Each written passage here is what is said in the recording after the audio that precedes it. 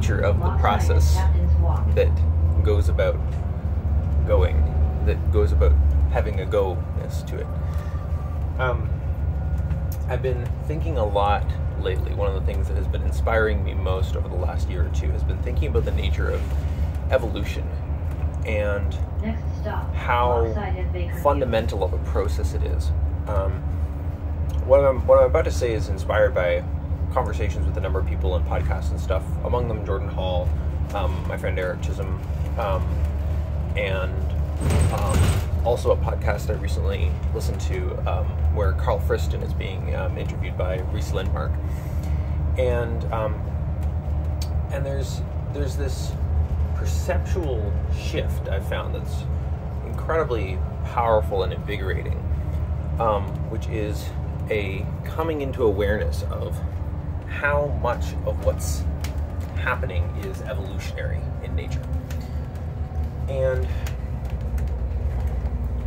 so I want to just try to describe that perspective a little bit, see if I can point it out to you. So the most obvious thing when we talk about evolution is biological evolution. There's some sense of organisms that are better at surviving and better at reproducing make more of themselves, and so if there's some sort of adaptation that lets an animal run faster or whatever, then that type of animal comes to exist more. This is the type of evolution that we're most familiar with. I don't actually know if that's where the word was originally coined or not, but that's the kind of template for the concept of evolution is biological evolution. And but what I've been realizing is that evolution goes back way further, and it also goes forward way further. And the different layers of evolution are built upon each other. So going way far back, this stuff is coming in part from Carl Friston's stuff about the free energy principle and so on.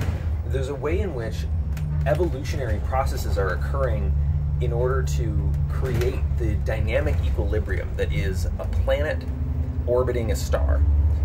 This is not a static situation.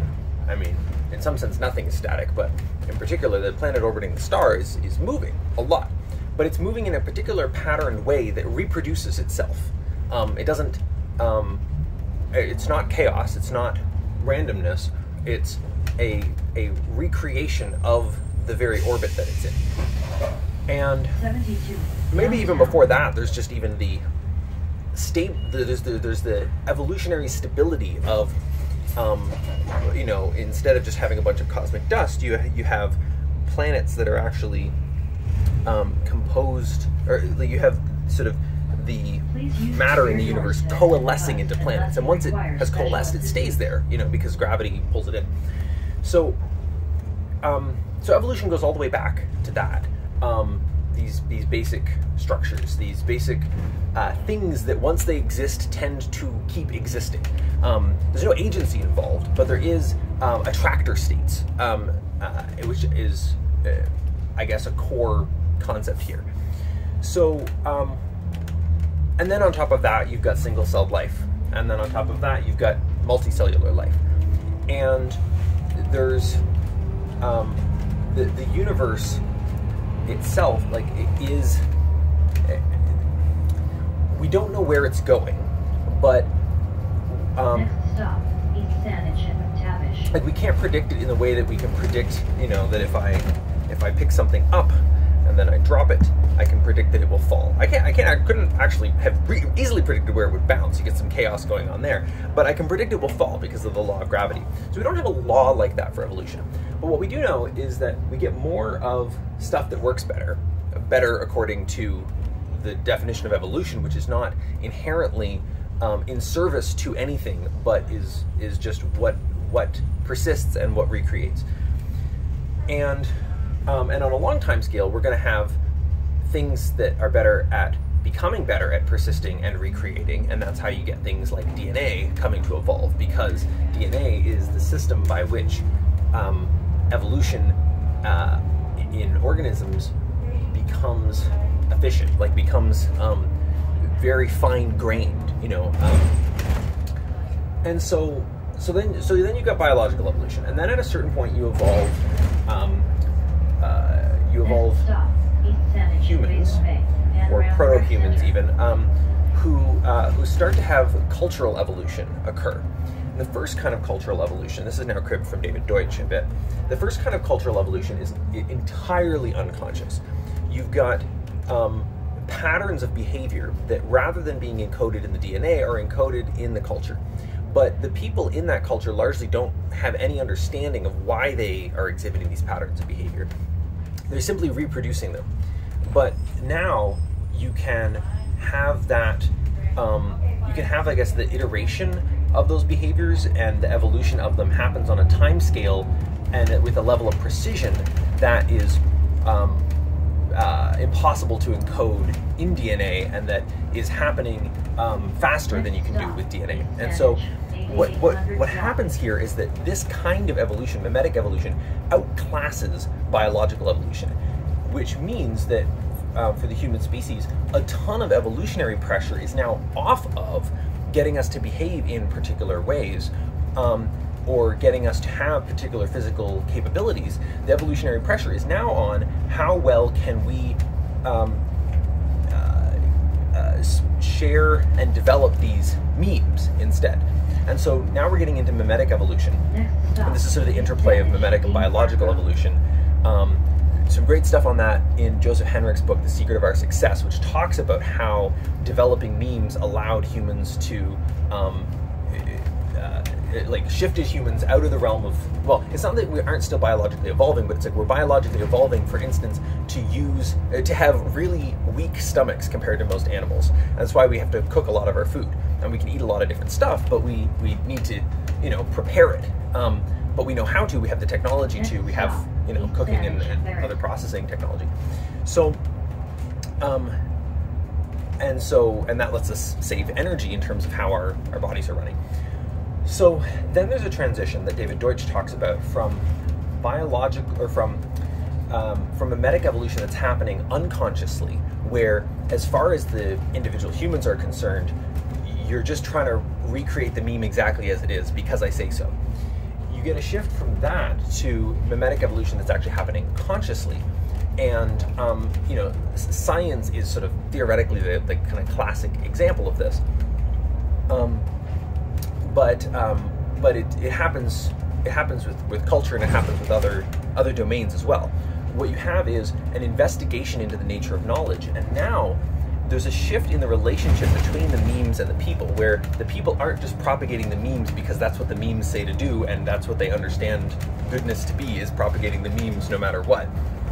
The people are now actually engaged in more of a conscious selection process of which memes they themselves personally prefer. So we're in a transition phase at the moment between what Deutsch calls anti-rational memes, which propagate themselves regardless of how actually useful they are to their hosts. Although obviously if they just kill you immediately, they're not going to be very useful. But the memes are sort of optimized for spreading themselves. A shift from those anti-rational memes to what he calls rational memes. I wouldn't use that word exactly, but they are certainly aligned with human sense-making, aligned with human value. I might be inclined to call them something like synergic memes, upward spiral memes. Anyway, so yeah, and so we're in an evolutionary process shifting between those two kinds of memes.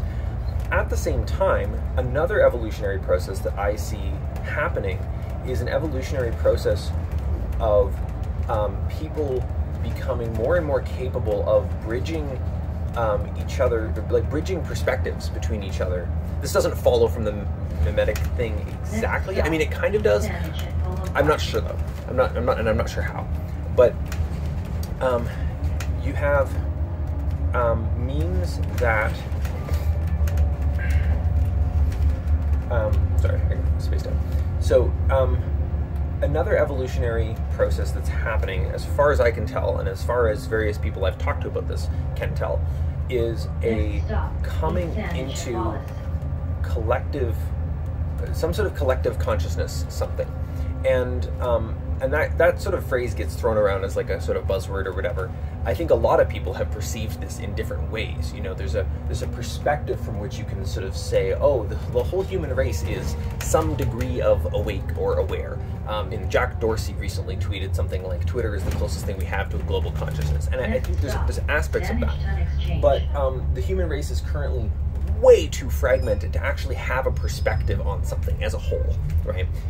You know, much like a split brain patient has, you know, two totally different interpretations going on of roughly the same sensory input, and it has, you know, gets into conflict because it can't bridge those. Humans largely also have trouble forming multi-person perspectives, even on the scale of just 2 people or 5 people. Like,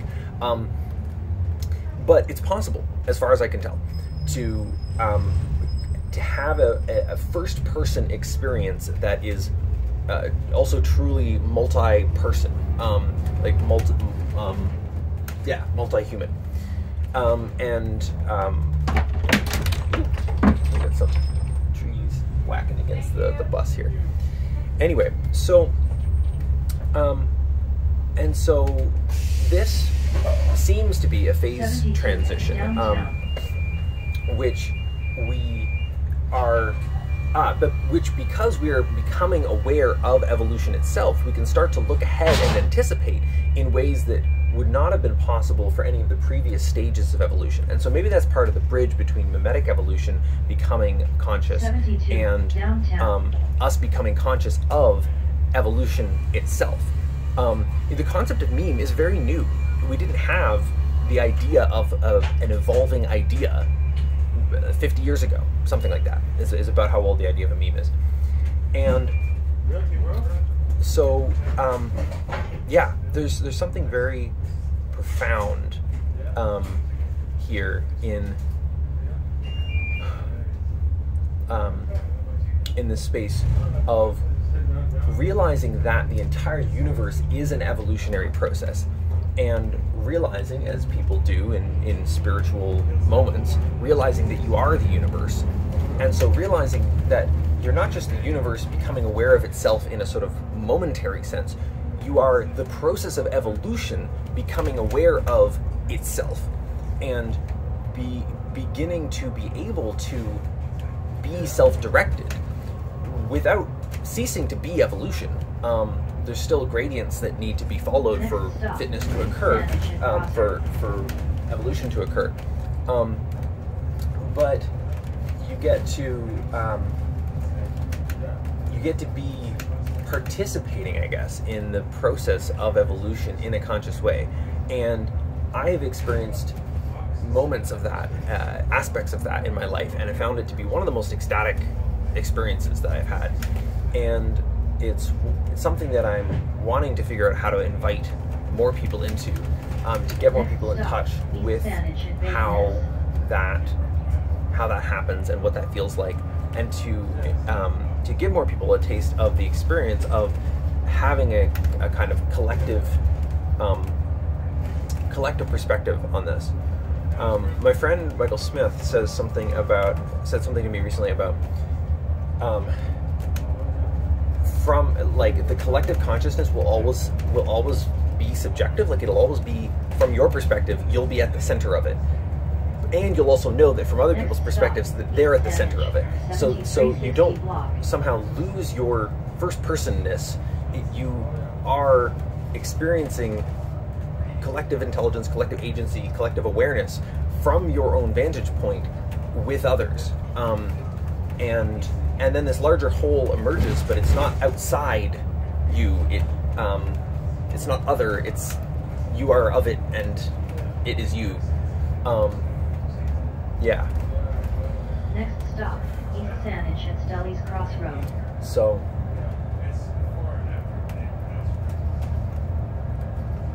Yeah. Something really cool here.